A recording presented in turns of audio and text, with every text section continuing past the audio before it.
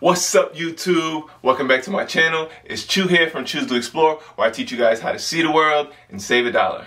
So I just spent 8 days in the beautiful islands of French Polynesia. And this destination was like no other place I've ever been. Definitely the most beautiful water and beaches I have ever seen.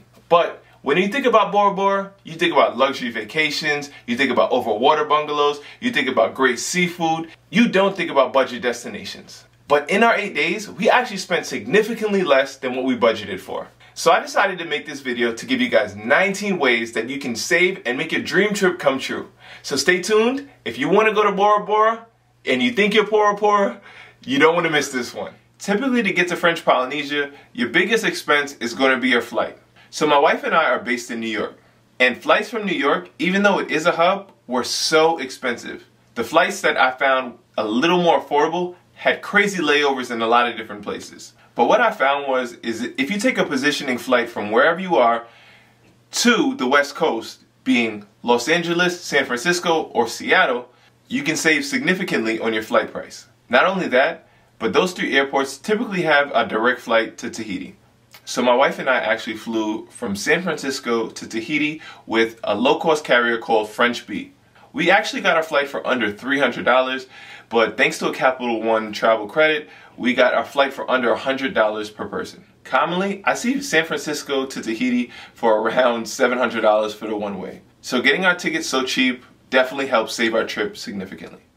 We actually made an entire video on our experience with French Bee, so if you guys want to see that or have any reservations, please be sure to look in our description on that as well. So one of the main ways that I saved on this trip was by planning early and by getting travel credit cards. To talk about it briefly, we used one card for airfare, where we just paid taxes and fees on our return trip. And we used another card, the Hilton Aspire, and that's what we used for free stays at Conrad Bora Bora, as well as Hilton Hotel Tahiti. And these are amazing, amazing properties. So using this card, we got upgraded in Tahiti to a suite with a kitchen and 2 balconies. And look at this beautiful bathroom as well. To the bedroom. Voila, beautiful. And then at Conrad Bora Bora, we got upgraded to an overwater bungalow with a plunge pool, access to a private beach, a $250 resort credit that offset our bill to $0 at the end of our stay. So because of the $250 resort credit, we got 3 dinners in Bora Bora for free. Using the free night rewards and our points, for my wife and I, we got 6 free nights, 3 in Conrad Bora Bora and 3 in Hilton Hotel Tahiti. We got free lounge access and so much more. So if this is an option, I highly recommend doing that, and check the link in the description for our referral link. The next thing that I'm going to talk about is maybe a controversial one, but it's to skip Bora Bora, period. I'm not going to lie, Bora Bora was my favorite experience here in French Polynesia, but you can get similar experiences in other islands in French Polynesia for a fraction of the price. Also, to get to Bora Bora, it's an additional flight that you need to get to from Tahiti, and that flight typically can be somewhere around $200 to $300 per person, so not really the most budget friendly. And also, to get to some of those luxurious resorts in Bora Bora, a lot of those islands have mandatory transfer fees where you have to pay to get to those islands, and you can't swim across them. So if you want to stay in one of those luxurious resorts in Bora Bora, you're going to have to buy a flight from Tahiti to then go to Bora Bora.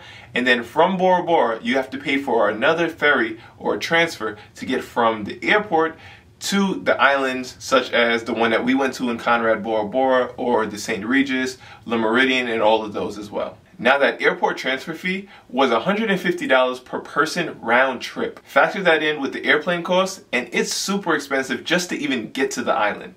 Honestly, another really good and affordable alternative is to go to the island of Moorea. Moorea is also another beautiful island in French Polynesia that has those picturesque overwater bungalows as well. But the main benefit of Moorea is it's a lot simpler to get there from Tahiti, and it's a lot cheaper as well. So the ferry round trip for us was under $25 per person.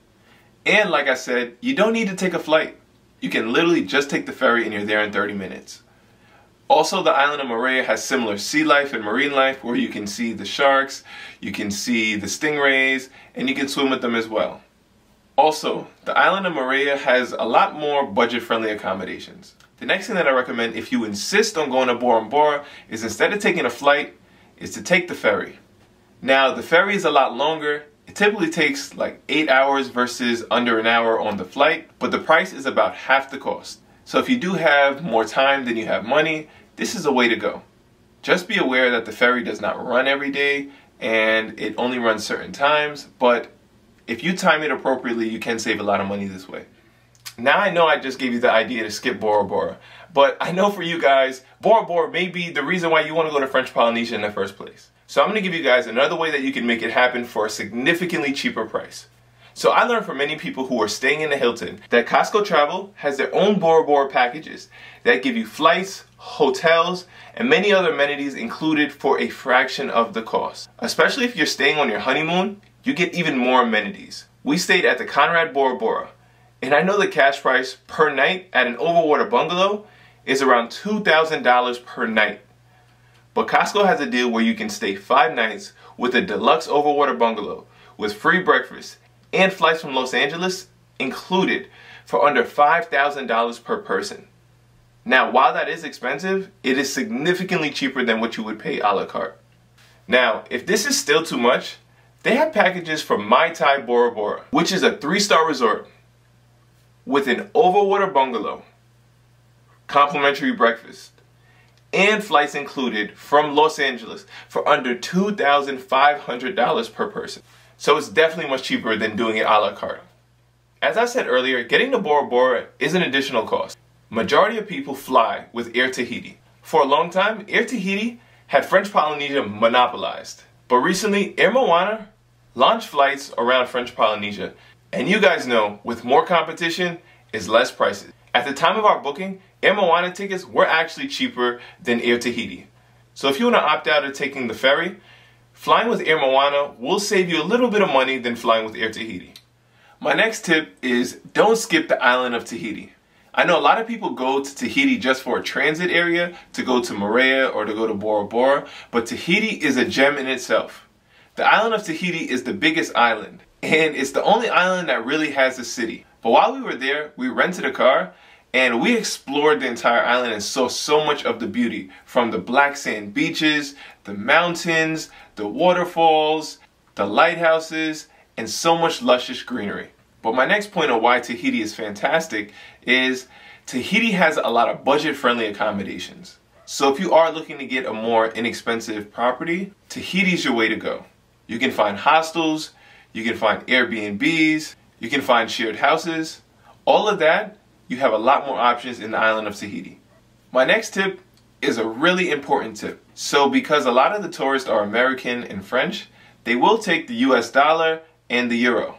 However, please don't do that. You are not getting a good rate when you do that. So a lot of times the vendors will equate 100 XPF to 1 US dollar. But in actuality, at the time that I'm recording this video, it's like $111 is 1 US dollar. You're actually losing around 10% of your money. And giving your money away is not how you see the world and save a dollar.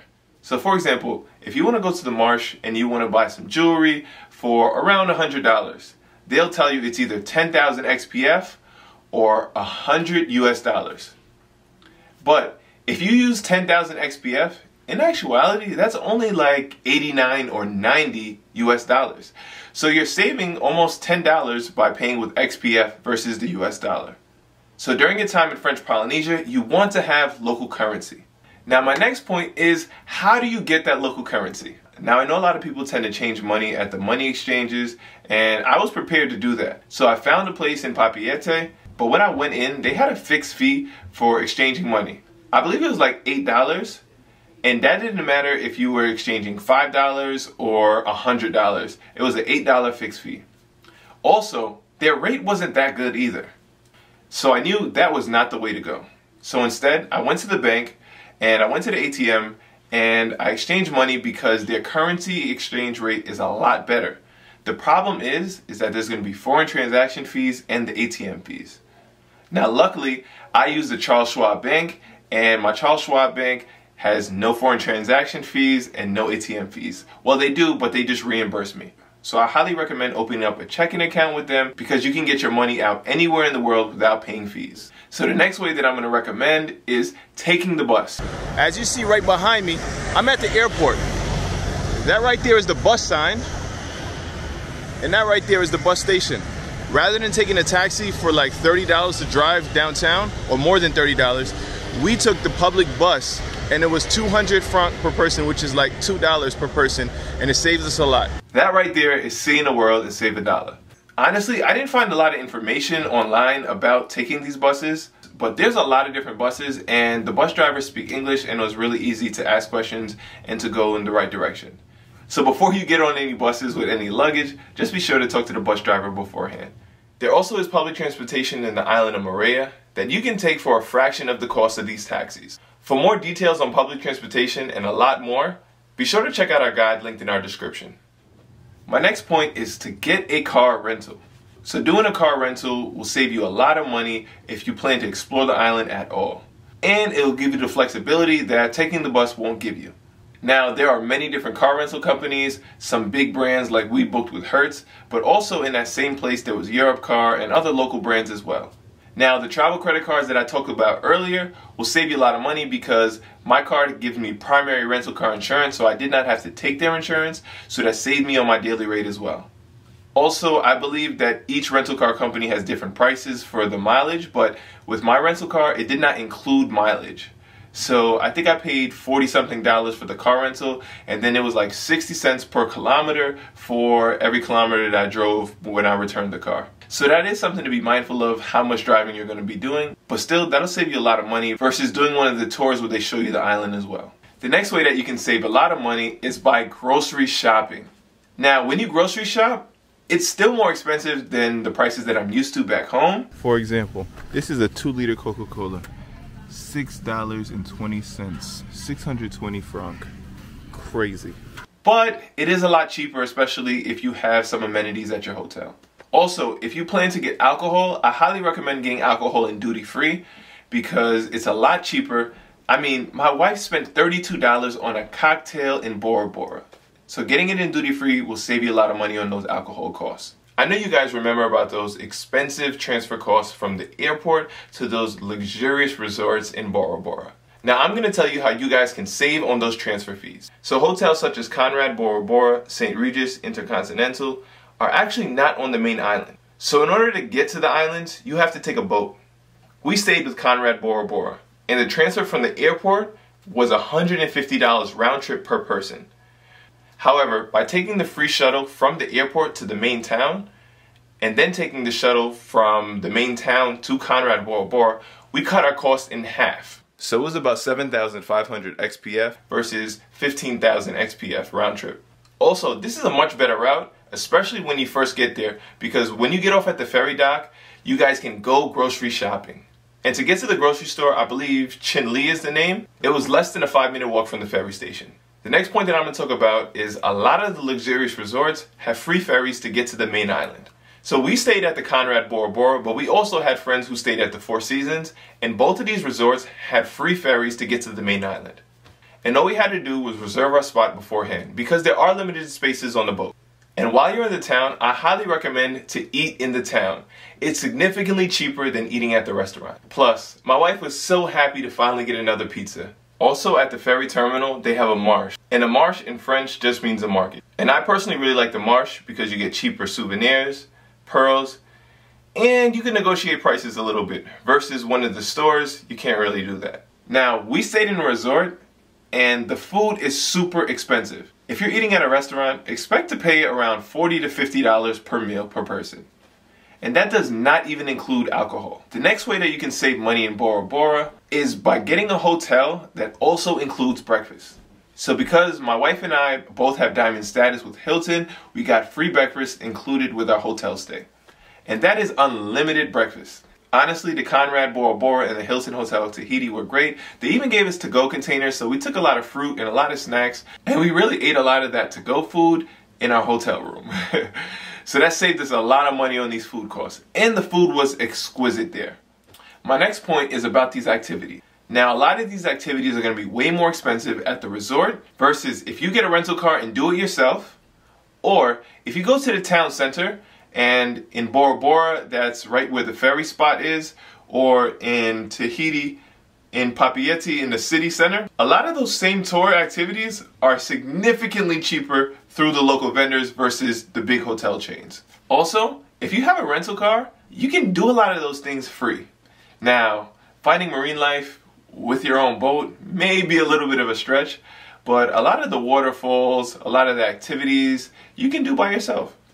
I would even recommend using Viator or Get Your Guide, because a lot of those are still significantly cheaper than at the big resorts as well. So the only thing better than cheaper activities is free activity. So we were actually expecting to be doing nothing in Bora Bora.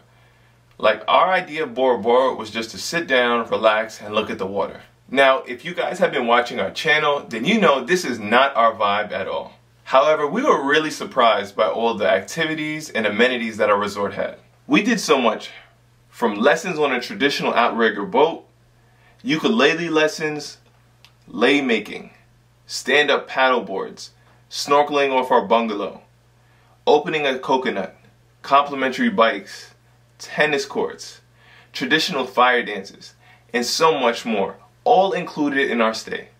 But a lot of the waterfalls, the hiking, the beaches, you can do by yourself with a rental car. So thank you guys so much for checking out our channel. We truly appreciate the love and support that you guys give us, and hopefully this video could help make your trip to French Polynesia cheaper and more affordable. Or if you guys have other tips that we did not mention, please leave them down below.